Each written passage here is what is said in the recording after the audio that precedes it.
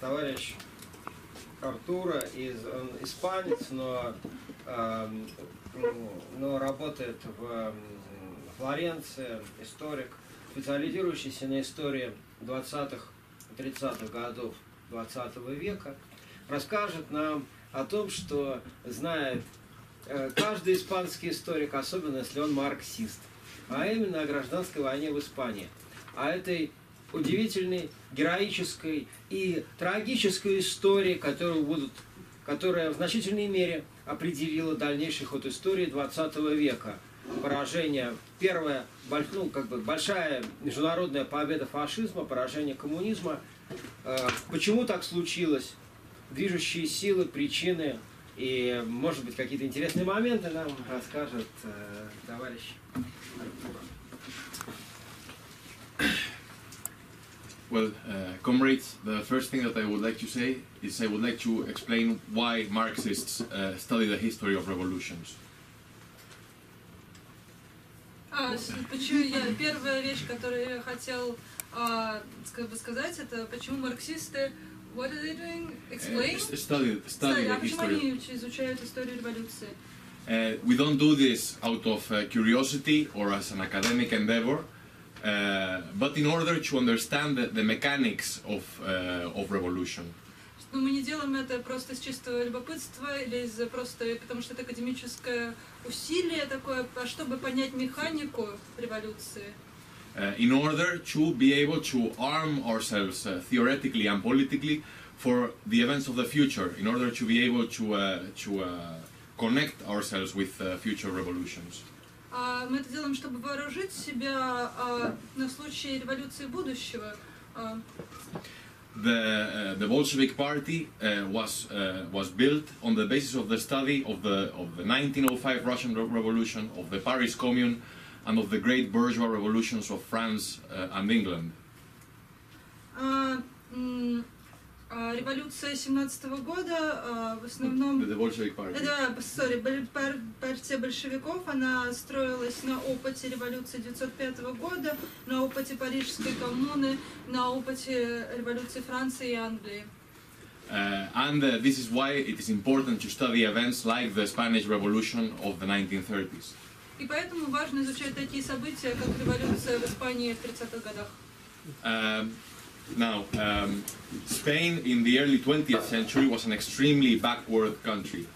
Испания в 20 веке была очень отсталой страной. The country was dominated by the traditional feudal elites, by the landlords, by the army officers, by the priests, by the monarchy. И в стране всем заправляли такие старые институты и товарищи, как феодальная элита, религиозные, там, клирики, the monarchy, монархисты, the army officers, the bureaucrats. Бюрократы, армейские офицеры. And there was a small industrial and financial bourgeoisie. И была очень маленькая категория финансовой и промышленной буржуазии. But unlike the bourgeoisie of France and of England, it did not have a revolutionary predisposition. It never attempted to overthrow feudalism as the French and the English had done. Но в отличие от английской и французской буржуазии, у них никогда не было стимула сделать революцию и свергнуть существующий режим. Because it was a latecomer to the scene of history and was inextricably bound with the old feudal elites through personal and economic links. Это так случилось, потому что эта буржуазия возникла поздно, и она вообще была связана персональными связями, как личными знакомствами и другими экономическими связями с предыдущей монархической элитой. And most importantly, in Spain there was a powerful workers' movement, and the bourgeoisie was more afraid of the workers than of the landlords and the king. И в Испании было мощное рабочее движение, буржуазия его боялась больше, чем она боялась монархистов и короля. The democratic tasks of the revolution, of giving freedom to the oppressed nations, of democratizing the state apparatus, of destroying the power of the landlords and the church, did not correspond to the bourgeoisie, but to the workers. Поэтому задачи такие, как свергнуть буржуазию, the democratic tasks of the revolution, демократические задачи революции, of giving freedom to the oppressed national minorities, давать свободу национальным меньшинствам, которые находились под гнетом, and of destroying the power of the church and of the landlords. Разрушить силу или уменьшить силу феодальной элиты и церкви. This did not correspond to the bourgeoisie, which was too weak, but to the workers' movement. Это все больше соответствовало рабочему движению и их целям, чем буржуазии. But the workers would not stop at the democratic tasks, at the democratization of society, but would go further and expropriate the bourgeoisie and move in the direction of socialism, as had happened in Russia in 1917.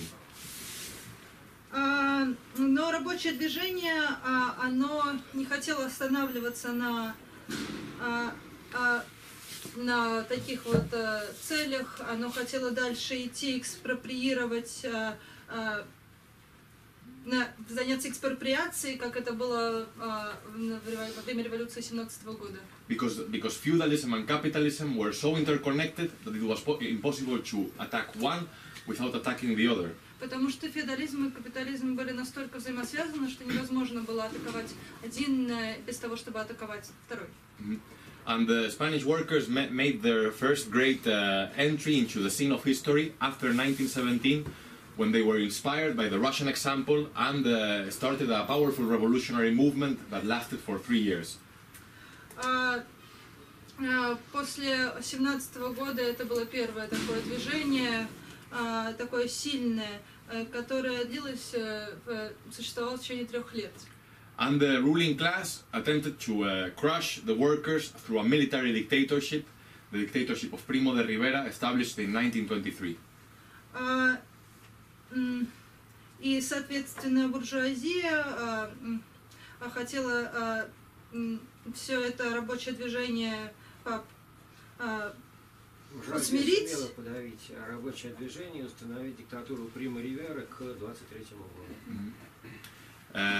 But this dictatorship was able to contain the situation for several years, but eventually by the late 1920s the workers were again on the rise with new strikes, with new protests.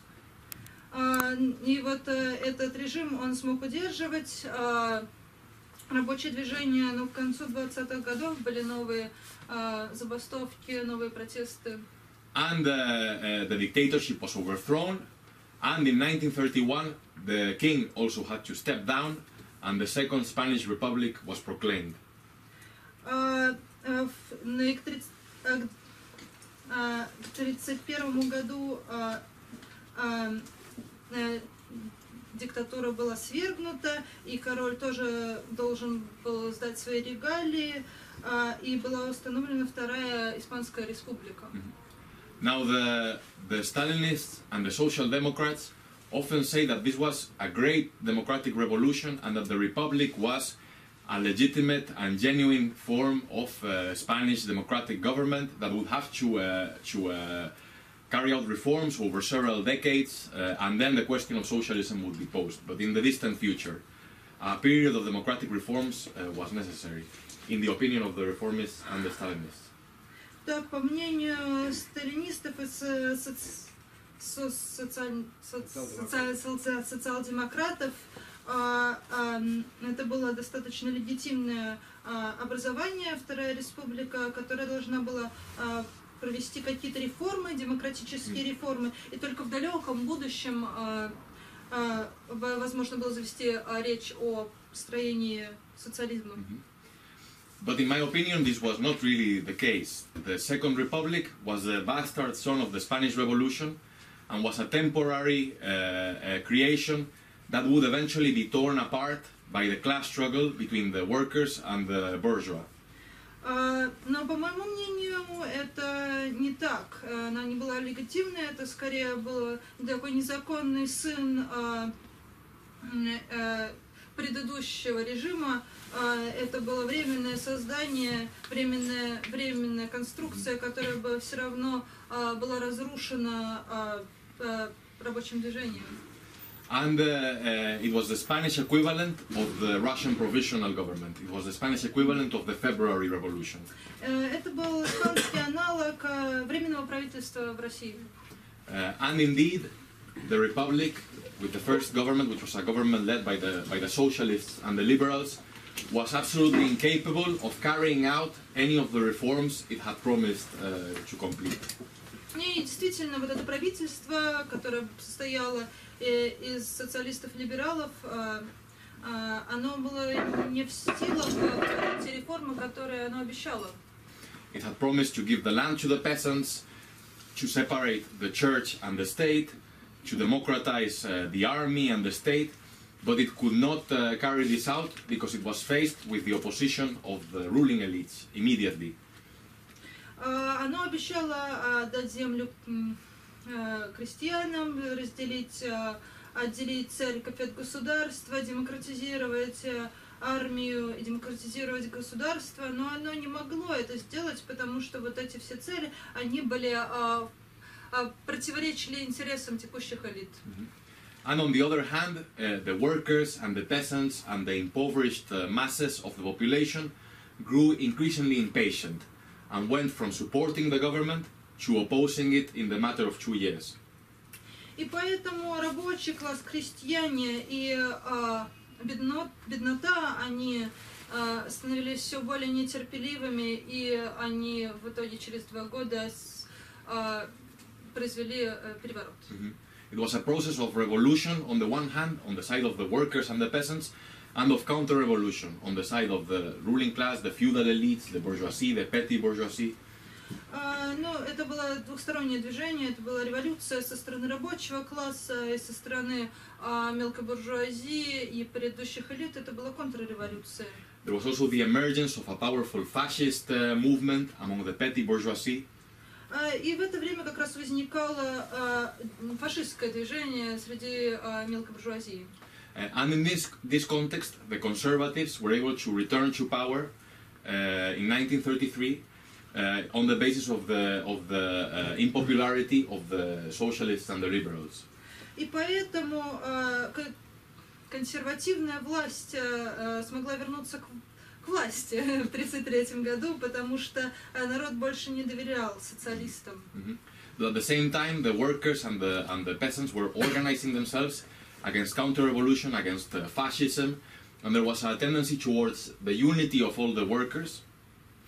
В это время рабочие крестьяне организовывали себя против фашистов и против контрреволюционеров, и наблюдалось такое единение между вот этой стороной. And this was the period of the creation of the workers' alliances, which gathered all of the workers' organizations of a particular locality and were to some extent the Spanish equivalent of the Soviets. It was a very similar form of organization. В это время организовывались рабочие союзы на местностях, и это в какой-то степени было эквивалентом того, что мы могли наблюдать в Советском Союзе. What exactly? The Soviets of deputies of workers and peasants and soldiers. И это был испанский аналог Советов России. Советов. And these workers' alliances, they said that if the fascists are invited into the government, we will stage an insurrection across the country. И вот эти рабочие союзы, они сказали, если фашистов пригласят в правительство, то мы устроим insurrection, an uprising. Мы просто восстанем по всей стране. And this eventually occurred in October 1934, when the Conservative Party invited the fascists into the cabinet, and this opened a period of mass rioting and protests across the country. Но это все-таки случилось в октябре 1934 года. Консервативная власть пригласила фашистов в парламент. Это открыло период массовых протестов.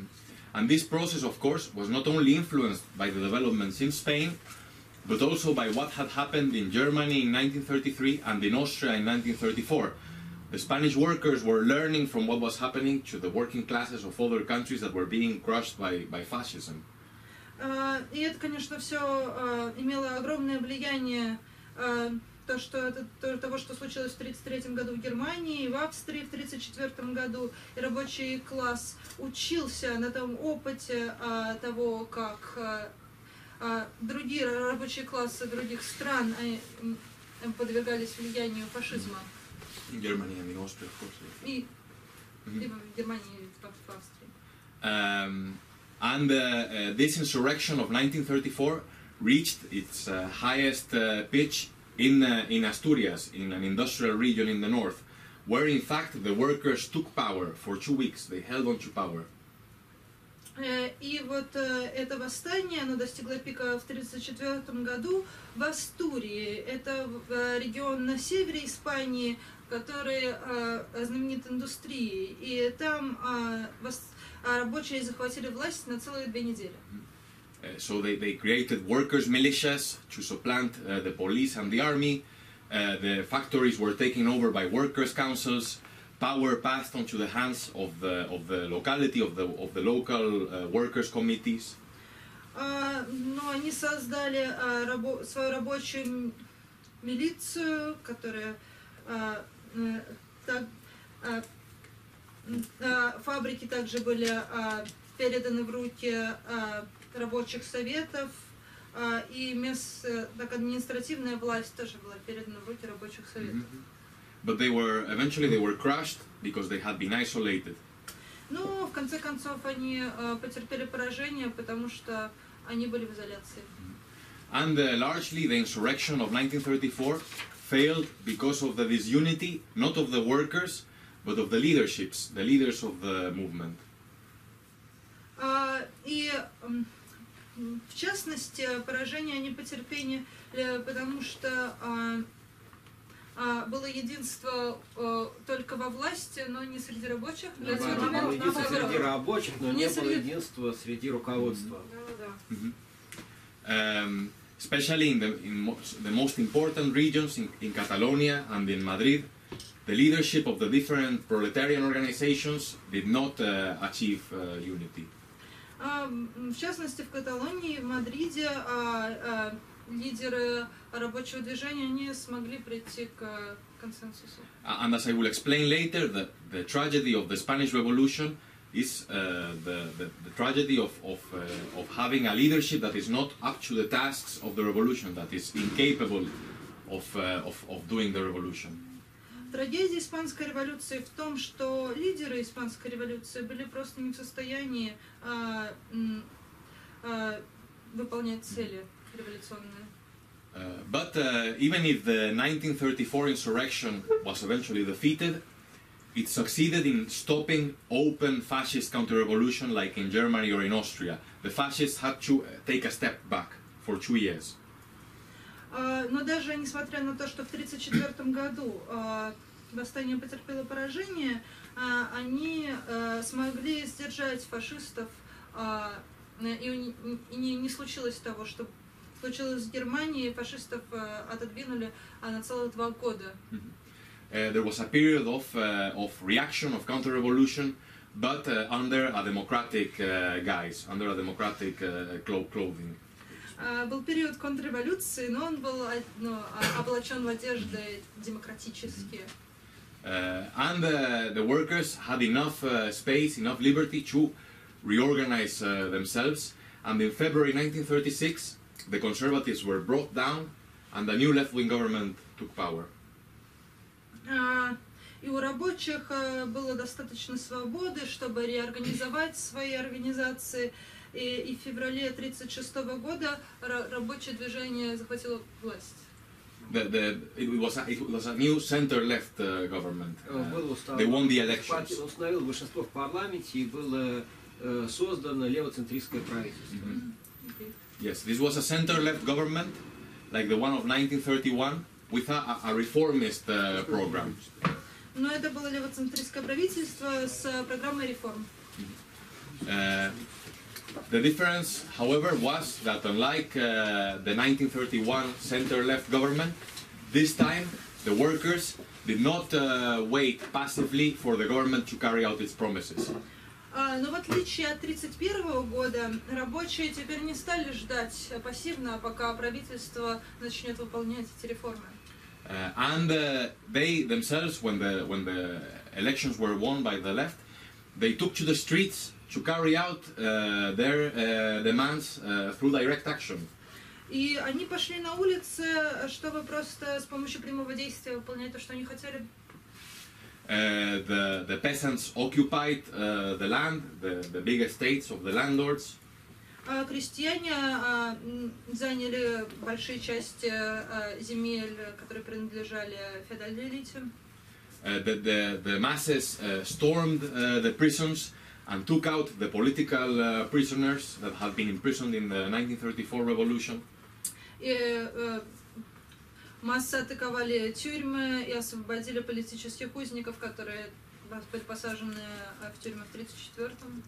And the workers, through direct action, implemented their own demands in the factories for to work less hours, to improve working conditions. И рабочие с помощью самоорганизации прямого действия пытались выполнить, реализовали свои запросы на производстве, работать меньше часов и чтобы рабочие условия были лучше. And in this moment, in the spring of 1936, the ruling classes, they realized that only through violent, direct counter-revolution could the workers of Spain be crushed and defeated. И в 1936 году весной правящий класс понял, что только с помощью прямой и сокрушительной атаки рабочий класс может потерпеть поражение. And on this basis, the fascist coup d'état by Franco was organized and eventually staged in July 1936, a right-wing coup d'état. И 36 июля был организован переворот франкистский. But after the coup d'état was began, 3 days later, the fascists have failed in their objectives. They only controlled a small part of Spain, 3 days after the coup began. Но через 3 дня после переворота фашисты контролировали только малую часть Испании. And what had happened in these 3 days is that there was a spontaneous insurrection of the workers, of the peasants, of the urban poor against the fascists, fighting with their own hands very often, throwing stones at the tanks. Что произошло за эти 3 дня? Это были спонтанные восстания рабочих, крестьян и бедноты на местах, которые чуть ли не бросали камни в танки. And what had the center-left reformist government done? It had done absolutely nothing. It had tried to negotiate with the fascists. It had asked the workers to be calm, to stay at home. Что в это время делало левоцентристское правительство? Да, в общем-то, ничего. Оно пыталось вести переговоры с фашистами, оно пыталось попросить рабочий класс оставаться дома и ничего не делать. And they did not give weapons to the workers who were fighting on the streets against the fascists. И они не дали оружие рабочим, которые боролись на улицах против фашистов. And then in late July 1936, when the coup d'état was partially defeated in most of Spain, power in reality was in the hands of the workers. И что случилось в конце июля 1936-го, это то, что этот переворот был, в общем-то, проигран, и власть принадлежала рабочим на большинстве территорий Испании. Real power was in the hands of the workers' militias, of the factory committees, of the peasant committees in the villages. А реальная власть была у рабочей милиции, у советов заводов, у советов, также крестьянских советов в деревнях.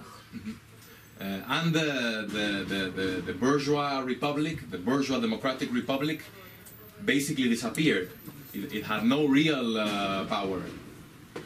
И буржуазная республика, она по сути исчезла, потому что она не имела никакой фактической власти. However, the paradox is that only a few months later, the republic was able to reorganize itself and start to recover the power that it had lost. Но парадоксально, что через несколько месяцев эта республика смогла себя реорганизовать и набрать силу. How was this possible? How did the workers go from a situation of being in power to the bourgeois republic reorganizing itself, gaining its strength?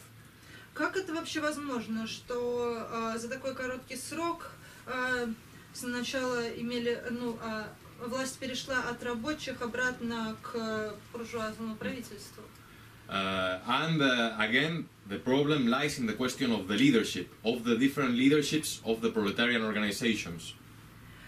И опять же ответ заключается в том, что лидеры пролетарских организаций не смогли договориться друг с другом.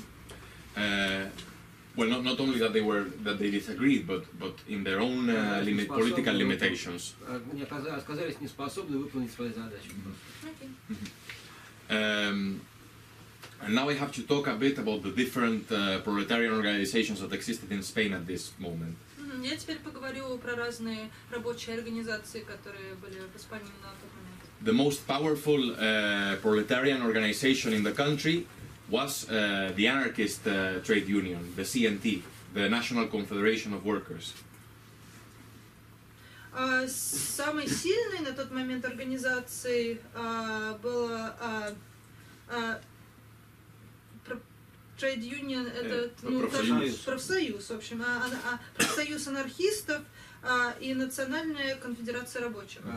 Это одно и то же. Национальная конфедерация рабочих, которая была профсоюзом, который возглавляли анархисты, политическое руководство которого возглавляли анархисты.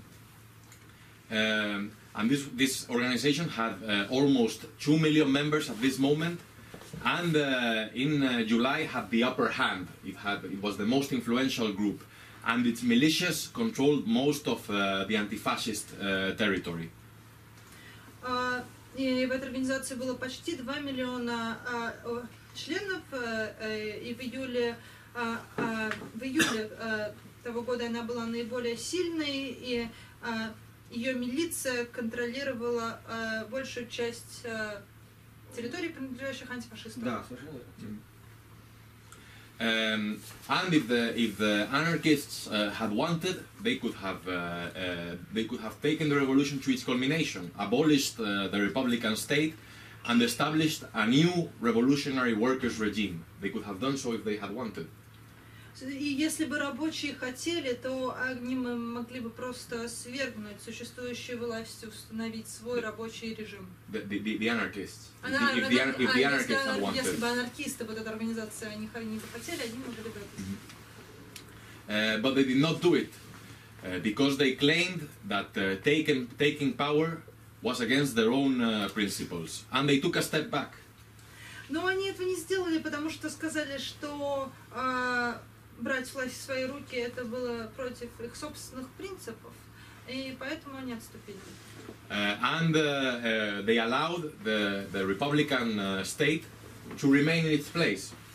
И они поэтому позволили государственному аппарату, который был, оставаться на месте. And we see here the failure of anarchism in practice as a revolutionary ideology. И мы видим здесь поражение анархизма как революционной идеологии на практике.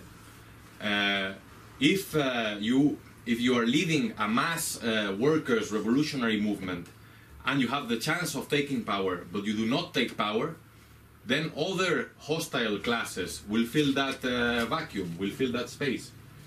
Если ты ведешь массу, и вот ты понимаешь, что ты можешь сейчас произвести переворот, но ты этого не делаешь, то другие враждебные классы просто приходят на твое место.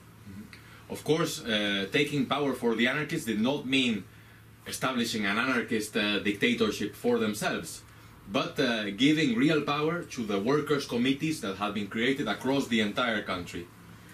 Конечно, что такое взять власть было бы для анархистов? Это бы не означало устроить диктатуру анархистскую, это означало бы дать власть рабочим советам по всей стране.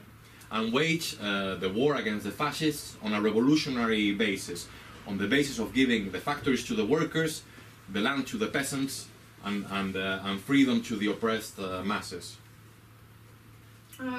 И это бы означало борьбу с фашизмом в другом масштабе. Это означало бы, что фабрики были бы дадены рабочим, а земли крестьянам и what else? Свергнуто угнетение. Политические заключенные, соответственно, были бы освобождены. And so the anarchists did not do this.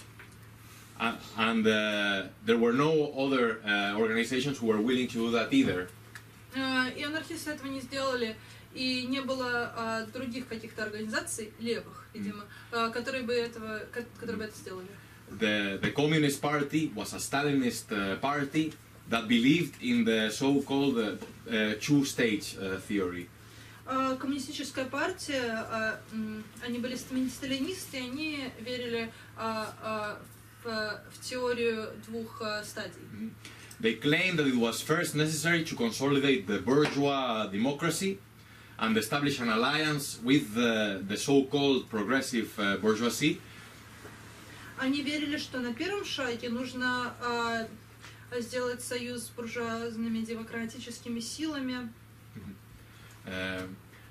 And in this, they were being guided directly from Moscow, from the Soviet government. И они в своих взглядах и в своем поведении они управлялись московским правительством удаленно. Why did Stalin pursue this political line in Spain? Why? И почему Сталин преследовал вот эту вот линию политических событий в Испании? First of all, because he feared that a healthy workers' revolution on the other side of Europe would undermine the authority of the bureaucracy in the Soviet Union. Потому что он думал, что здоровая и нормальная рабочая революция в Испании подорвет авторитет Советского Союза и власти. Of the bureaucracy. Бюрократии в Советском Союзе. And secondly, because he was trying to establish an alliance with French and British imperialism. И во-вторых, потому что он пытался построить союз с британским и французским империализмом.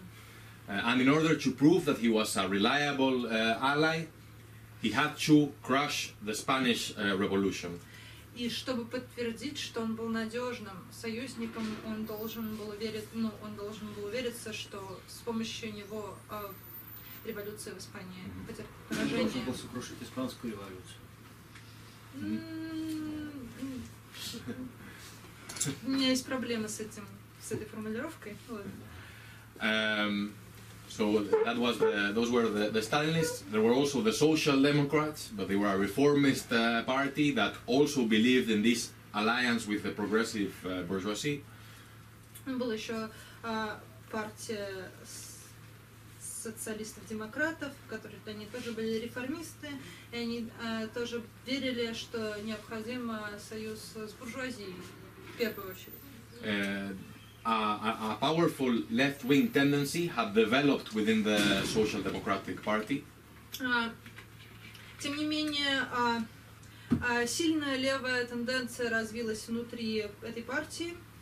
But in the decisive moments, it wavered. It did not take a decisive, ambitious position. Но в решающий момент они сдулись, они просто не заняли ту позицию власти. And finally, there was another left-wing workers' party, which was the PUM, the party of Marxist unity. И была еще одна левая партия, ПУМ, партия Марксистского союза. And they were an anti-Stalinist party. И они были антисталинистами. And they, nominally speaking, more or less, they stood on a correct revolutionary position. И они, по идее, стояли на очень правильной революционной позиции. But in practice, they were too afraid of taking this into practice and of breaking with the anarchists in particular. Но они очень боялись реализовать свои взгляды на практике, они боялись порвать свое сотрудничество с анархистами. They claimed that without the support of the mass organization of the anarchists, we are not strong enough to carry out our revolutionary line. Они утверждали или верили, что без сотрудничества и помощи анархистов они просто не могут выполнить свои революционные задачи. And in this dire context, the workers of Spain had no revolutionary leadership that could have been able to take them to power, to carry out their demands to the full. И в этом суровом контексте у испанского рабочего класса просто не было лидеров, которые могли бы привести их к своим революционным целям. And the Republic, as I said, began to reorganize and gradually began to take power away from the workers. Республика стала реорганизовываться и постепенно забирать власть назад от рабочих. They began to dissolve the militias, to dissolve the workers' committees in the factories, in the villages. И они стали отменять рабочие советы в деревнях, на фабриках и рабочие милицию тоже. But the workers did not accept this passively. Но рабочие это не приняли просто так. There were numerous protests in different places. Было большое число протестов в разных местах. And really matters came to a head. They culminated in the events of Barcelona of 1937, of May 1937. И все разрешилось в событиях мая 1937 года в Барселоне.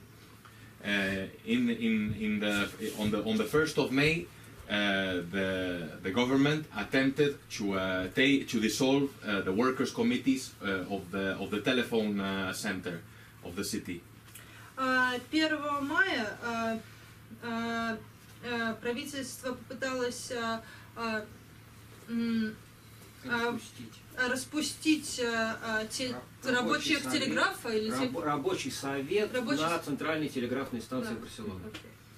And this provoked a mass insurrection of the entire working class of Barcelona.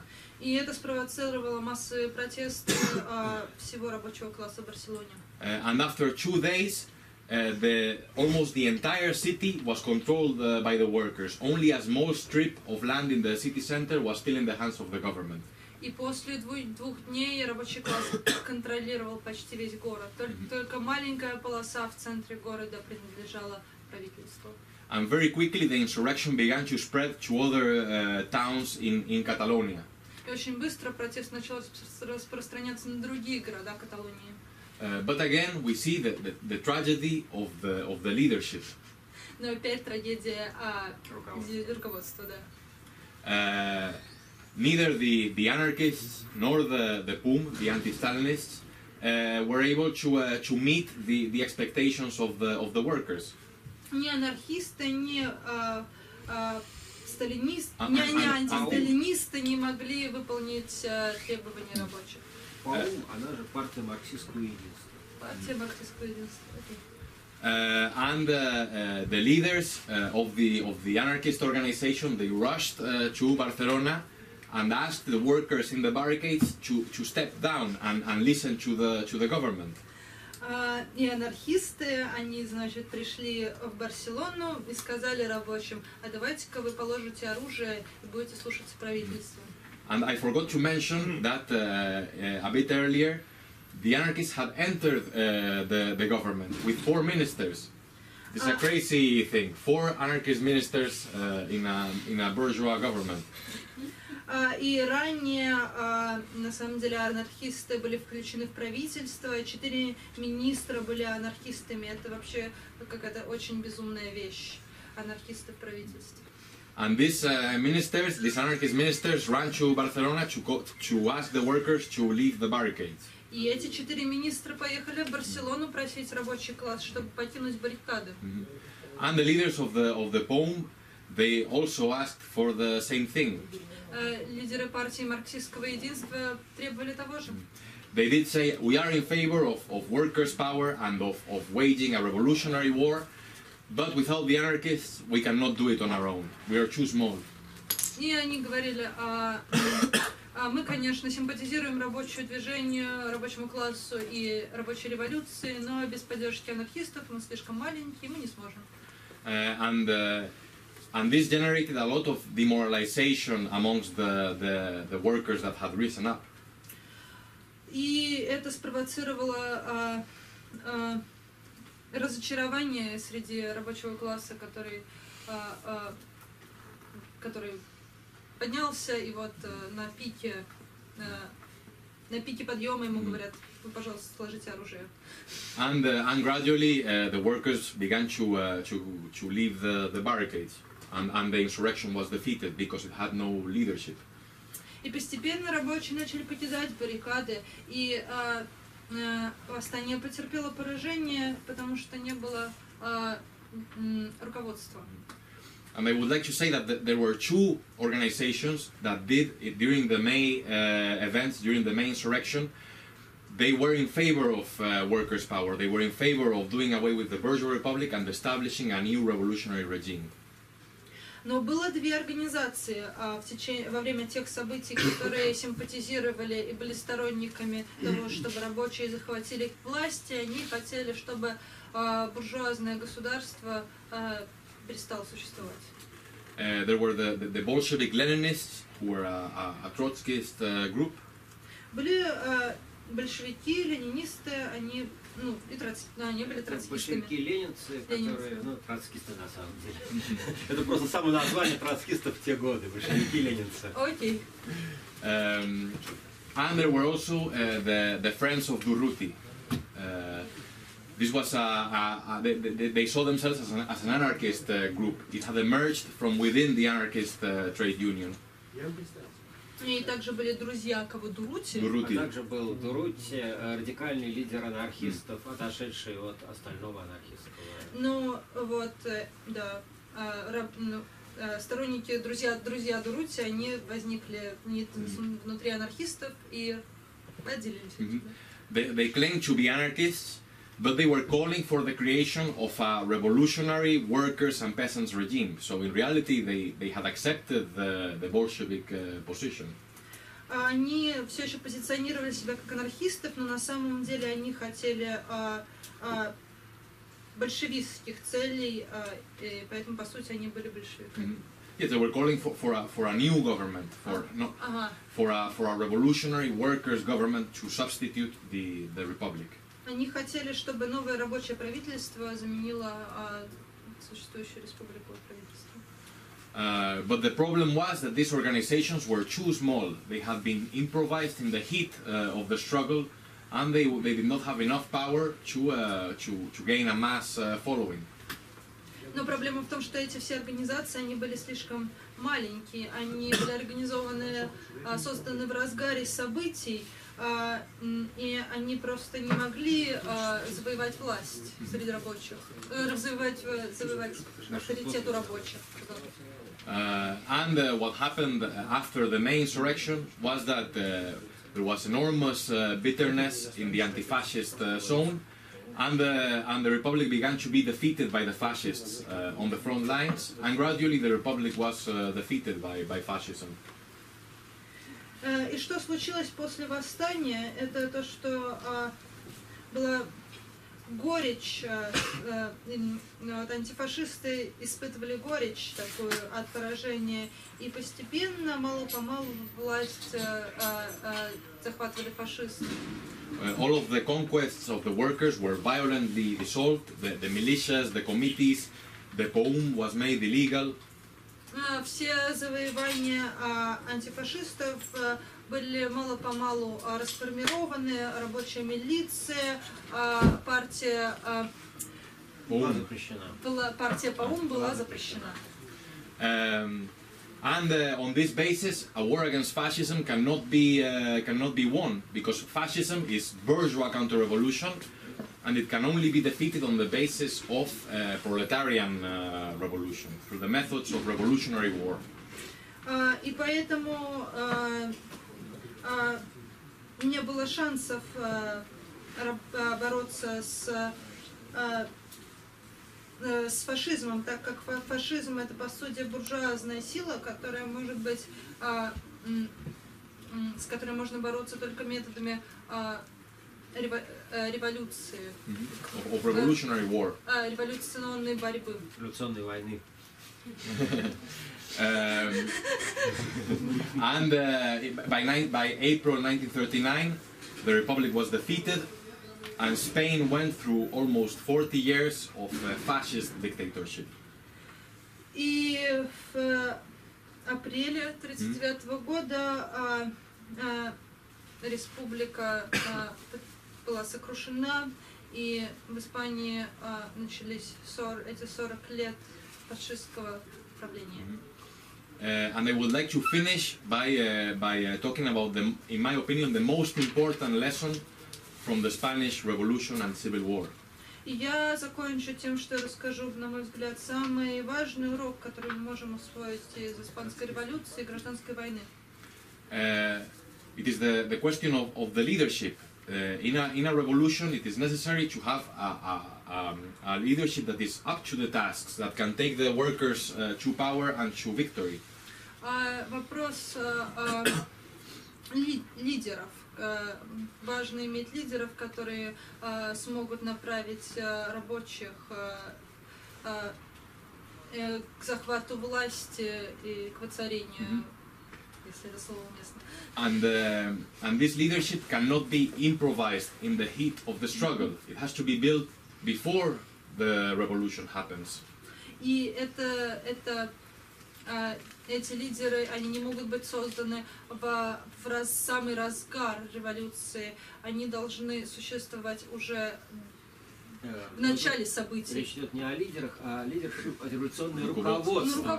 Да, это просто такая, она другая. В русском как бы лидер, ну как бы в русском языке слово лидер это немного, ну как бы именно руководство. Лидер это Навальный. Да, лидер это Навальный, а это просто много людей. Это не значит, что лидер в смысле отдельного человека. Yes, it is руководство. It is not the leaders, the figures, but it is the cadres, the revolutionary cadres who are agitating, who are showing the way forward, who are providing the revolutionary program for the masses. То это революционное руководство, оно наставляет рабочий класс, говорит ему, что и как делать. And I'm talking of the cadres as well. Кадры, кадровые Cadres, okay. And they need to be educated and formed in a long period of education before the revolution. И они должны быть обучены гораздо раньше, чем революция сама начнется. And I would like to finish by saying that this is what us, the comrades of the international Marxist tendency, are trying to do, not only in Russia, but in all over the world. И я хочу закончить тем, что рассказать, что мы, члены марксистской тенденции, пытаемся сделать не только в России, но и по всему миру. To build a powerful revolutionary organization with educated cadres who are capable of doing the socialist revolution, of destroying capitalism, and of paving the way for workers' power. Построить такую организацию, которая образовывала бы кадры, которые бы могли потом сделать революцию. Я закончил. Это делал уже Владимир Ильич Ленин. Было такое. Почему надо что-то новое изобретать? Ленин, чтобы вам не понравился? Там же был. Думаю, что большевики Ленин, конечно, понравился. Спасибо большое. Это был очень интересный доклад. И, может быть, кто-то хочет задать какие-то вопросы докладчику? Противодействовала ли как-нибудь Англия и Франция поддержке революционных сил в самый разгар революции? Противодействовала ли Англия и Франция революционным? Ну, поддержке интернационалистов. What were they? What? Sorry. Counteracting. Yeah, against the revolution in Spain. Well, yeah, I mean, yes. The line of the Stalinists was we cannot do the revolution, so we can get support from France and Britain. But they never supported the Republic. They never gave a single weapon. Ну вот линия сталинистов была такая, что им нужно было добиться сотрудничества. Question is about a line of England and French position, England and French against Republic. Но они, да, он не сказал, что они не давали просто никакого оружия. Ну вот так. Не то, что были. It's not that they were against, but they didn't give weapons. Франция занимала позицию нейтралитета и препятствовала вооружению революции. So I mean the tragedy is that the Social Democrats and the Stalinists and the Reformists, they said that we cannot do the revolution and we will get weapons from Britain and France. But this never happened. They did not do the revolution and they did not get the weapons. Трагедия социал-демократов, сталинистов и реформистов это в том, что они сказали, что мы сейчас будем сотрудничать с Англией и Францией, они нам дадут оружие. На самом деле этого не случилось, оружие не дали, и революция тоже, ну, как-то так себе. Да, лучший человек должен взять группу. Ну, моделирует вообще? Я моделирую. И, наверное, вопрос один. Вы не сказали ничего про то, как национальные меньшинства участвовали в революции, то есть там правительство басков. Второй более по дискурсу, то есть вы употребляли в начале то, что прежде всего вы изучаете историю, потому что вам интересно понять механику революции, да, что вы подразумеваете под механикой революции, потому что вряд ли вам сейчас интересно, как захватывать телеграф. И третий вопрос, вы обвиняли анархистов, что они не брали власть, хотя, как бы, ну, всем известно, что власть была результатом локально, да, вы как бы в Арагоне, да, правильно, если я не ошибаюсь, то есть вы сами говорили о том, что по сути власть принадлежала там рабочим, ну, под политическим руководством НКТ, ФАИ, там, Друти, да. 3 вопроса. А в чем вопрос последний? Ну, что есть взять власть тогда? Что такое ну, вот взять где власть? могли, они взяли, как я понимаю, да, там, где не могли, не взяли. Но они не взяли централизованную власть. Ну, была у них такая возможность. What was the second The question? second one is like you were saying in the beginning that The study, yes. you study because you're interested in mechanics of the revolution, but you're not interested in how we can now take Не совсем over так. post Хотелось бы понять, что есть offices. механика революции для вас. So what is the mechanics of the revolution? What exactly do you mean under the mechanisms of the revolution? Well, I think these are 3 very good questions. First of all, on the question of the minorities, this is a very important matter because Spain, like Russia, also has several oppressed national minorities. Это очень важный вопрос. Испания, как и Россия, в ней есть несколько национальных меньшинств. And they played a very important role in the events of the Spanish Revolution. И они играли важную роль в событиях Испанской революции. There was a lot of frustration, especially in Catalonia and in the Basque country, about national oppression, but the Republic never gave these regions the right to self-determination. Было много расстройства в Каталонии, у басков относительно их самоопределения, но республика никогда им не дала, не давала им права на самоопределение. And a crucial element of a revolutionary war would have been to give freedom to these oppressed nationalities. И важным элементом революционной войны было бы дать независимость или право на самоидентификацию этим меньшинствам. And there is an even more important question, which is the question of Morocco, Morocco, the African country, yes. Но есть еще важный вопрос Марокко. Northern Morocco was a Spanish colony in this period. Северная Марокко была испанской колонией в то время. And the local population that had staged numerous rebellions, and there were powerful guerrilla movements against the colonizers. И там были сильнейшие восстания против колонизаторов.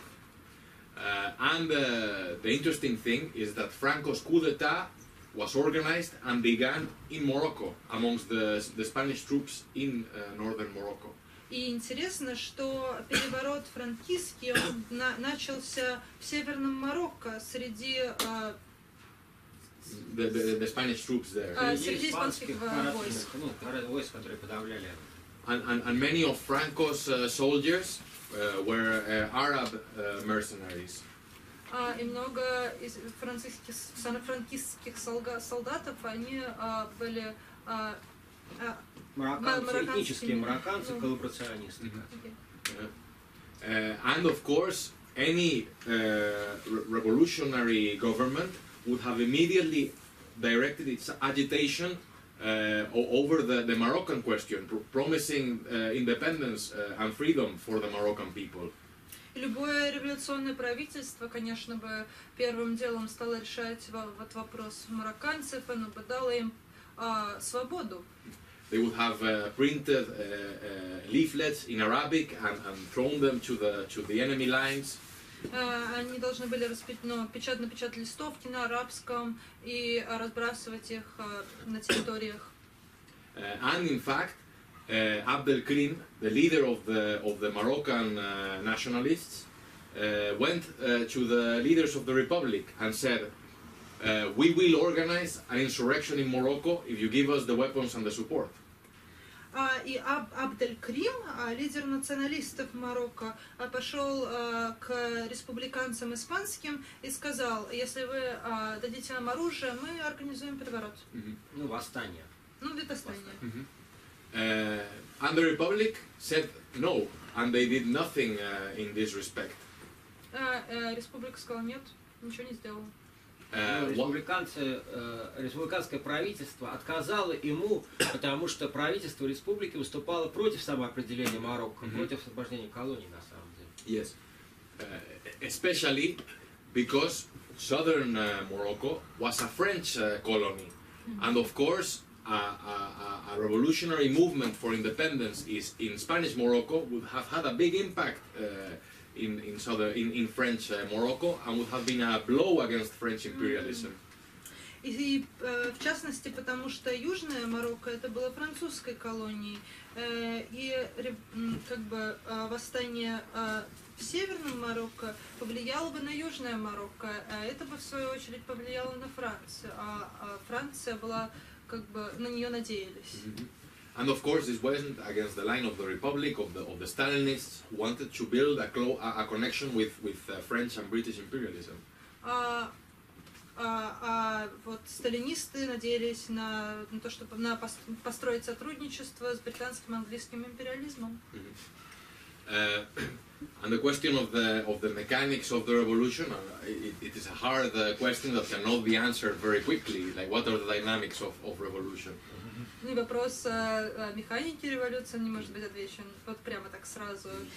But there are some elements that we can derive from my talk. Но есть какие-то элементы, которые можете почерпнуть из моего рассказа. That a revolution is first of all a process that has ups and downs. In Spain, the revolution started in 1931 and it only finished in 1937. что революция это процесс, и есть подъемы и спуски. И вот в Испании революция началась в 1931 году, а закончилась только в 1937. That the masses only learn through experience by putting different programs and leaders to test. И массы учатся только эмпирически, они ставят тех или иных лидеров, те или иные задачи и тестируют как бы их. That moments of upswing, of upwards movement are followed by periods of decline and of defeat. Моменты подъема, за ними следуют моменты спада и неудач. And of course, as I said, there is the question of the leadership, of being able to establish a program and a series of slogans that are able to meet the masses' demands, the demands of the masses.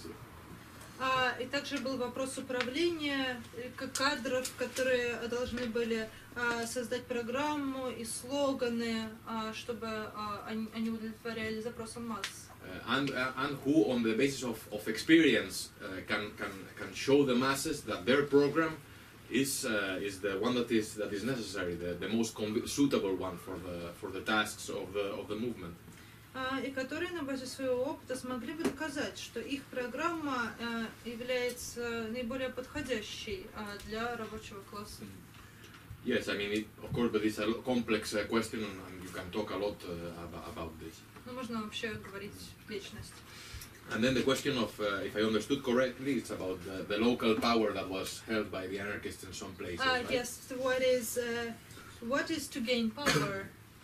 Yes, well, it is true that the anarchists had power locally, and even in some regions. In Aragon, as you mentioned, there was the Council of Aragon that controlled the entire region and was in fact a revolutionary government. It was in fact a democratic proletarian dictatorship in the classical sense of the term. И действительно, локально рабочий класс взял власть, например, в Арагоне было сформировано то, что мы можем понимать действительно революционным правительством, которое имело власть над регионами. But it was these institutions had a local or a regional character, and what was necessary was to centralize power. Но эти институты, они имели власть только над своим регионом, не было централизованной власти. And of course, in the conditions of a civil war, of the frontal clash between classes, what was needed was a centralized power that was able to organize and coordinate the war effort. Но когда у нас гражданская война, когда классы сталкиваются друг с другом, то, что нам нужно, это централизованное правительство, которое сможет координировать действия рабочего класса.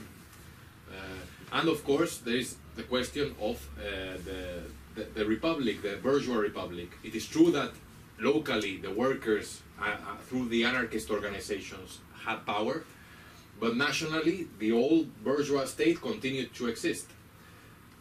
Но есть еще вопрос в том, что было два слоя. Там локально рабочий класс имел власть, но буржуазная республика продолжала существовать. But you said that it actually didn't exist, so you're contradicting yourself. No, it was severely undermined, and for several months, it really de facto had no power. But it was still in place. It was able to gradually pick up the strength that it had lost. На какой-то момент не было централизованной власти, то есть пропала республика, но потом она опять пришла на место централизованной власти. I mean, de facto it had no power, but nominally it continued to exist, and that was in itself very important, as we see. И номинально она продолжала существовать, и это очень важно. Леша, I have 3 questions to you. First of them is about the Basque nationalist movement. There is a popular hypothesis in Russian and foreign historians that the genesis of ETA, Basque nationalist organization, lies from the Basconic anarchists party, and the anarchists held the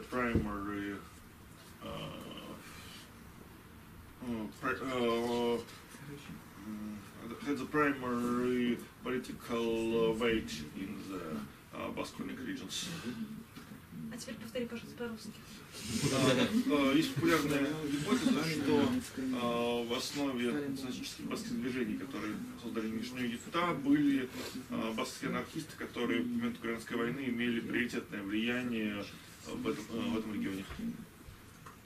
Should I answer now? Что вы думаете об этой теории, сколько она верна? This is not true in fact, I have to say. Это неправда.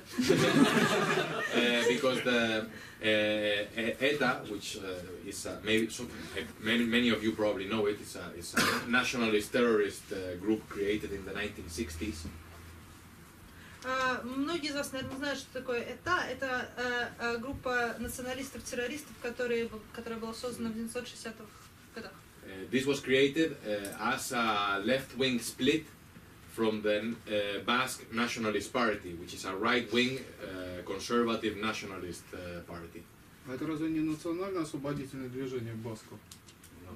Это смотря с какой стороны посмотреть. Я вот с этой стороны, вот со стороны книжного магазина Фаренгейте. Это просто группа людей, которые были более левые, чем националистская партия, от которой они отделились. Это возникло в 60-е годы как левый откол от правоконсервативной национал... Basque Nationalist Party. Баскской националистической партии. То есть это был левый откол от правой партии. Ну вот генезис. Because in the 1960s it was a period of radicalization, and even in this bourgeois conservative party, the youth wing was moving to the left, and they were moving so much to the left that they eventually took up arms and created a left-wing nationalist terrorist organization. В 1960-х был период радикализации, даже в консервативной партии молодежь все больше склонялась к левым идеям, так что они даже взяли оружие и стали террористами. So they had no connections with the anarchists, as far as I know, at least. Не было вообще никакой связи с анархистами, теми, насколько я знаю, насколько знаю. The second question is about the popular in Russian and in Western historiography theory about the centralized plot of the Frankists and about the popular legend that the Frankist riot begins from the radio translations with the words about the Spain is the good weather. На всей Испании хорошая погода. Безоблачное небо есть. Насколько это легенда, насколько... Можешь перевести весь вопрос, пожалуйста? Что думают испанские историки по поводу легенды о централизованном заговоре франкистов и позывном на всей Испании безоблачное небо, с которого якобы начались выступления фашистов в различных регионах Испании, и которые подтверждаются в основном советской и западной историографии, и вроде как не испаноличных. This is true, yes, I think. Yeah, began with this. Это правда, что началось с этого оповещения радио. Контрреволюция, пардон. Да. And the third question is, what do you think about the critical words from the Trotsky to the POM organization? The Trotsky in the 1940 year calls the POM organization the break of revolution. Что вы думаете про критику Троцкого в адрес ПОМ и того, что Троцкий открыто в тексте 40-го года называл ПОМ тормозом революции? I think this is a very good question, and I think they did behave as a break to the revolution. Хороший вопрос. Действительно, мне кажется, они вели себя как тормоза революции. And even if verbally they posed as revolutionaries, in practice they did nothing to carry this out. They asked the workers in the barricades in May to step down. They did not act as revolutionaries. На словах они были революционерами, а на действии непонятно кем, потому что в мае они попросили революционных рабочих положить оружие. And they were afraid that they were too small, that on their own they could not follow a revolutionary line consistently. Они боялись, что они слишком маленькие, не смогут следовать состоятельной революционной линии бедники. But in reality, they were quite an influential party. They had 60,000 members at this point and 10,000 militiamen. They had their own battalion. Но в реальности они были достаточно сильными. У них было 60 тысяч членов и 10 тысяч ополчения. And in relative terms, they were much stronger than the Bolsheviks in February 1917. И вообще-то они были гораздо сильнее, чем... По численности милиции и членов они были больше, чем большевистская партия в феврале 17 года. И добавлю, больше, чем все белые организации в 18-м, в начале 18-го, по крайней мере. So I think, yes, if they did not follow a Bolshevik line of being courageous and despite the fear of repression or defeat, of following the correct line, if they had done this, I believe that they would have been able to connect with the mood of the masses, would have been able to become a genuine mass organization and to do what the Bolsheviks did in Russia.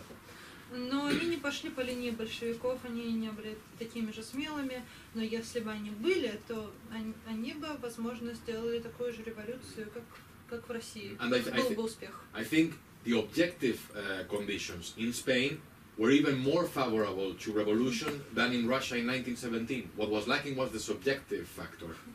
Объективные факторы были гораздо более благоприятны для революционеров в Испании, чем в России, но субъективный фактор, он отсутствовал, проседал. Я хотел спросить, каково значение организаций левых из других стран, например, я знаю, что Ротфронт принимал участие в гражданской войне в Испании, каково их значение, их участия? More or less. How did the other foreign leftist movements participate in Spanish revolution? This is a good question, and of course there was an immediate movement for solidarity with the anti-fascists in Spain. Конечно, сразу появилось движение солидарности с антифашистами в Испании. Sending of donations and help and volunteers. Они посылали материальную помощь, также волонтеров. And of course, probably all of you know the international brigades. И также вы все знаете, наверное, международные бригады. Волонтеры в данном случае имеется в виду волонтеры. Повоенные волонтеры. Да. Вот, собственно, именно эти интернациональные бригады. And I think most workers in Europe understood that this was the final battle before fascism could conquer, and that if the anti-fascists in Spain were defeated, the road would be open for the fascists in Europe, which is what happened. И, наверное, я думаю, большинство рабочих в Европе понимали, что это финальная битва с фашистами, и если она будет проиграна, то пространство будет открыто для фашистов. And this is why there was this movement of internationalist solidarity, and the international brigades fought incredibly courageously. И поэтому было такое интернациональное движение поддержки, интернациональные бригады воевали очень храбро. They were under the leadership of the Comintern, and they supported the Stalinist line, but they were still, nonetheless, they were heroes who came to give their lives fighting against fascism in a foreign country. Несмотря на то, что они были под руководством Коминтерна, они следовали в сталинистской линии, они все равно были героями, которые отдавали свои жизни в борьбе с фашизмом. So I have a question: what is a hero? Is to give your life? Well, because they came to fight against the fascists. Some of them came because they thought they were fighting for the revolution as well. This is for me a heroic act of self-sacrifice. Is there a micro-history about Spanish? Yes, many. Okay. There, for instance, people have written about the Germans and the Austrians who had been defeated in their own countries and saw in Spain the opportunity to crush the fascists, and thousands of them came to Spain. And I would differentiate between the rank and file members of the international brigades of the Communist Party and the leaderships. The leaderships were treacherous, they were mistaken, but the rank and file members were often extremely courageous and heroic. Ну вот обычные люди, они...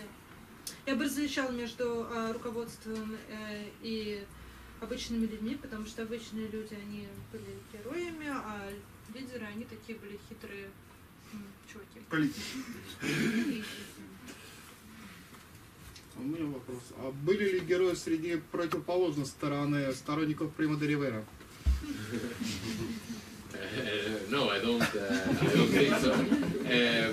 I think like the question of heroism and generally moral, for a Marxist, moral considerations are connected with class and historical questions. Но понятие героизма в нашем марксистском моральном понимании, оно связано только с борьбой против фашистов. Носит классовый характер. Носит классовый характер. Мораль носит классовый характер. А кто были те герои, которые закапывали священников в землю, живых? What were those heroes who were В Испании. were burying alive the priests in Spain? Well, of course, there were acts of extremism that I don't condone, but they flowed from the deeply entrenched hatred of the masses against the church that was correctly seen as an instrument of repression and of ideological domination and of promotion of ignorance. Конечно, были индивидуальные акты насилия, но их можно понять, потому что церковь... Там инквизицию недавно отменили. А что мы Прима де Ривера не можем понять? Ну, хороший чувак, реально хороший чувак. Я читал его книжку, мне очень понравилось, такой очень уважаемый. И чуть не хуже, чем... Прима де Ривера были не героями, Прима де Ривера были на работе. В смысле, профессиональными военными в основном. Ну, они же могут быть героями-то. Герой же это не просто герой. Нет, героизм носит классовый характер. No, Primo de Rivera was a representative of the enraged fascist petty bourgeoisie that found itself in a historical dead end and wanted to establish a crazy totalitarian regime out of its own craziness and desperation. Nothing heroic can come out of this class and out of this political line. А коллегам из магазина я хочу напомнить, что некоторая часть Прима де Ривера потом геройствовали где-то в районе Ленинграда в составе голубой дивизии. Которые добровольно приехали. Которые добровольно приехали. Они, знаете, вот я приезжал, когда вот была встреча с голубой дивизией, мне было тоже интересно, а какого черта они здесь забыли? Мне казалось бы, Испания и так далее. Ну, совершенно без вас. Ну, я и спросил, там старый такой чувак был, типа, а что вы здесь делали? Он хорошо мне ответил, мне очень понравилось, вернуть визит. Вот все. Я, кстати, к ним без претензий. Если у немцев понятно, то к этим претензий никаких нет. Тем более они достаточно героически себя вели. Я не вне класса тут. Все. Так, просто на ваш субъективный марксистский взгляд, почему революции, подобные тому, что произошли в России и Испании, происходят в настолько отсталых, даже с капиталистической точки зрения, странах? Почему не в Англии, или в США, или даже в той же Франции? Why did the revolution not happen? It happened in the backward countries, right? Right. Mm-hmm. Well, these are subjective. These were the weakest links in the capitalist chain, and it is understandable that the system broke in these countries. Ну, это были просто слабые звенья в капиталистической цепи. В них капитализм так себе работал, поэтому ему было легко сломаться. Малые страны помогут революции в больших. Yes, this is correct, and this was a period of revolutionary ferment in many European countries, particularly in France. That was an advanced capitalist economy. Это был просто период подъема революционных идей везде. И во Франции, например, которая была достаточно прогрессивной капиталистической экономикой обладала. And a successful revolution in Spain, I think, would have had a massive effect in France and would have favored revolutionary developments in that country. Я думаю, что если бы революция в Испании была успешной, она бы спровоцировала такую же революцию во Франции. And I would say that Spain's backwardness was relative, because it had experienced a certain level of economic development, and it was in fact much more advanced than Russia in 1917. И вообще отсталость Испании, она была очень относительный характер, потому что она гораздо более впереди по сравнению с Россией в 17 году. For instance, almost half of the population in this period lives in towns or cities, not in the villages. Почти половина населения жила к тому моменту в городах, а не в деревнях. The question is that it was a contradictory type of capitalism that combined feudal with bourgeois forms of development. It was contradictory. Это был противоречивый тип капитализма, который совмещал феодализм и пытался его как-то пристроить в капиталистической экономике. And this is why it was so explosive, I think. И поэтому это было шаткое, взрывчатое. Ну,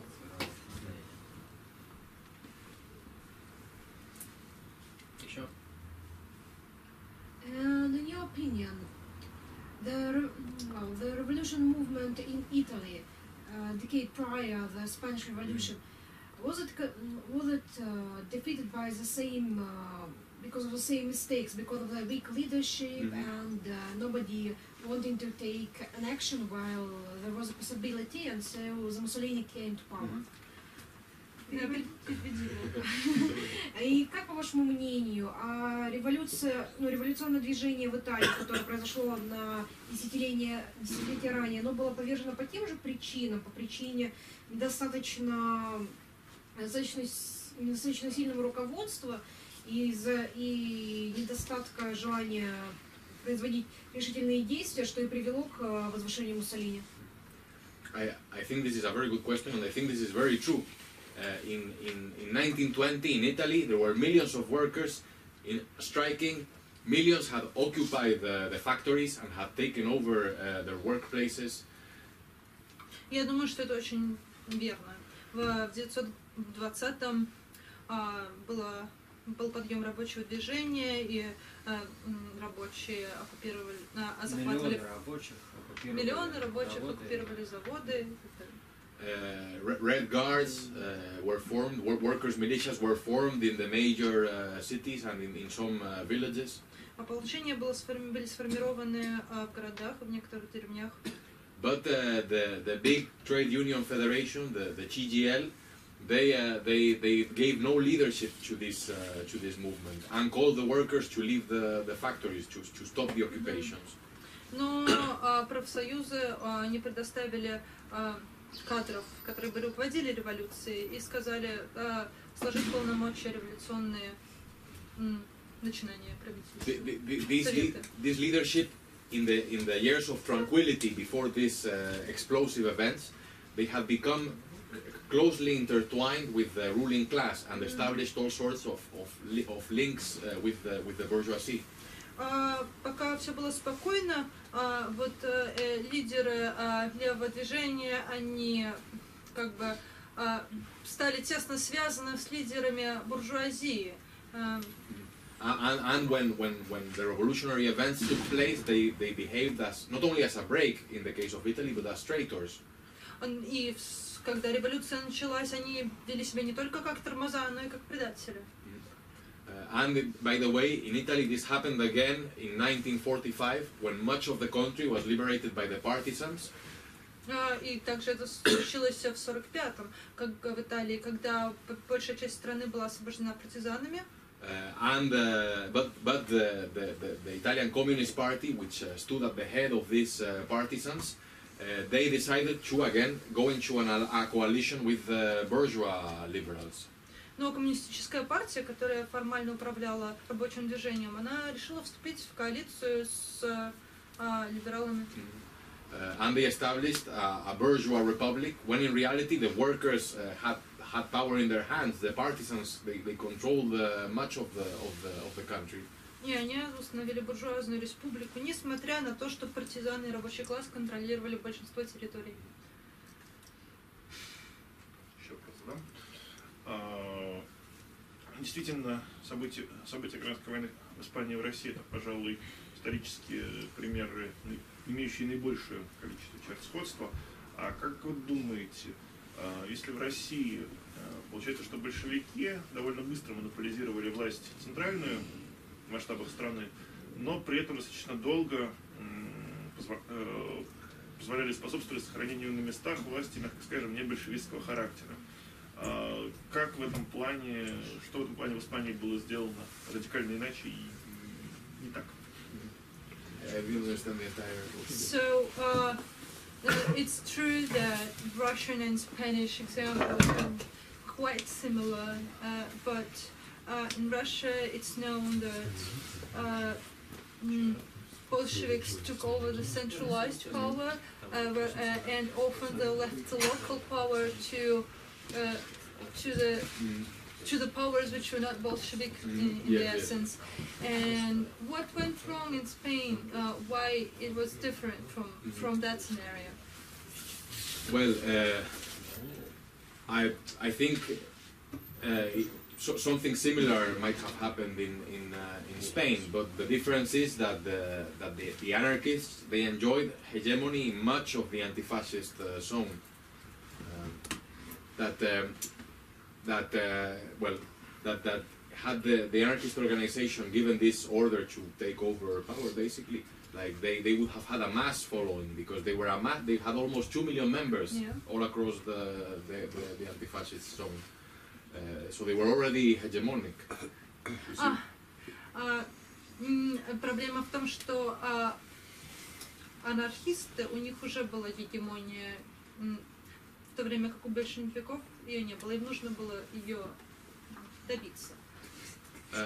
And well, also another thing to point out is that most of the workers, again in the anti-fascist zone, were in favor of this revolutionary line. They had risen against the fascists, not to maintain the old republic, but for a new world, for a new type of society. And I think that such a slogan of building a new regime, building a new society, doing the revolution would have had a mass following. There would have been almost no opposition to this line. Не было бы совершенно оппозиции, если бы был выдвинут слоган «Давайте построим новое общество, новую республику». Это был бы успех.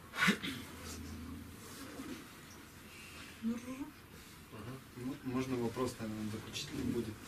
А на сегодняшний день в Испании как-то влияет вот историческое самоопределение по поводу, в левом движении Испании, существует ли место вот этому историческому самоопределению по поводу за кого-то, за интербригады, за ПОМ, за НКТ?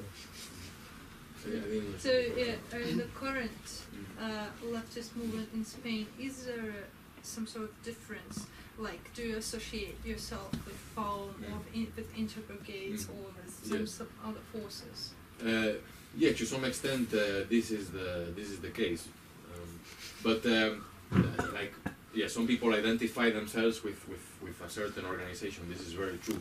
But the most significant element in Spain nowadays is that there is a mass politicization of the population, and particularly of the youth. And part of this politicization and radicalization is a thirst to know what happened during the Civil War. And an identification with the anti-fascist struggle. Ага, конечно, есть такая идентификация с разными политическими силами во время гражданской войны, но важнее заметить, что сейчас мы видим массовую политизацию молодежи, и это связано с тем, что они хотят выяснить, что же на самом деле случилось в то время, и они ассоциируют себя как раз с антифашистами. There is still, of course, I mean, certain confusion, and not that much, in fact, is known amongst the general population about what really happened. But there is a process of studying these events, of becoming identified with them. It is part of a prolonged process of radicalization that we have been seeing for several years. Конечно, есть огромные непонятки вообще, что случилось тогда, никто ничего не знает, как бы, но и население старается повысить свою грамотность в этой области, там, знать свою историю, и мы наблюдаем в течение последних лет такую радикализацию. So I have a question. Is there a current state narrative about Spain Revolution, yes. Spanish Revolution, and are there any alternative narratives which are trying to replace it, or? Yes, very, very much so. Есть ли какие-то, вписана ли испанская гражданская война, революция государством в какой-то нарратив? И есть ли альтернативные нарративы, которые пытаются вписать это все дело в другой контекст? Yes, the establishment, so to speak, says that the Civil War was just a tragedy, and we have to forget it and move on. Государство говорит, что гражданская война это была большая трагедия, мы должны ее забыть и продолжать жить. But of course, young people who are becoming radicalized, they say no. We don't think that both sides were the same. We don't think that both sides were evil, and we in fact think that the struggle against fascism was a legitimate endeavor. Но молодые говорят нет. Мы не думаем, что обе стороны были злом. Мы вообще считаем, что антифашисты имели право бороться против фашистов. So I have a follow-up. You're talking about radicalization, and you're talking that it's gradual, but how can you estimate? Maybe you can give me the percentage of young youth who is becoming radicalized. Какой процент вообще молодежи, можно сказать, что они сейчас левые или более-менее придерживаются таких взглядов? Well, we have. It is difficult to provide figures, but we have seen millions of people demonstrating since 2011. In 2013, according to the official statistics, 25% of the population participated in some form of protest, which is a massive amount. Сложно вообще оценивать, но были большие протесты в 2011 году, и по оценкам what estimations? Which estimations? State statistics. Окей, согласно государственной статистике, в 2013 году в протестах участвовали тем или иным образом 25% от всего населения Испании. And out of this percentage, of course, a large proportion is formed by young people who are the most combative and the most radicalized, of course. И среди этих 20%, конечно, большое число молодежи, которые наиболее радикальны и хотят бороться. And of course, there is also the fact of the emergence of Podemos, a radical left-wing party that emerged out of nowhere and went from nothing to winning almost 25% of the vote in 2 years. And most of its voters are young people. И также влияет то, что недавно возникла партия Podemos, которая завоевала практически за очень короткое время почти 25% всех голосов. And most of the voters are young. I mean, it's большинство most influential голосующих amongst the youth. So these, I think, are elements that provide an image of the actual process of radicalization. Это примерно такой образ. Представьте себе образ радикализации страны.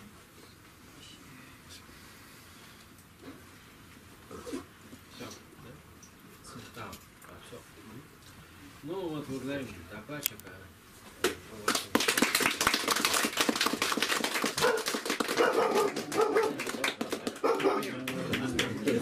Многие тоже благодарят докладчика.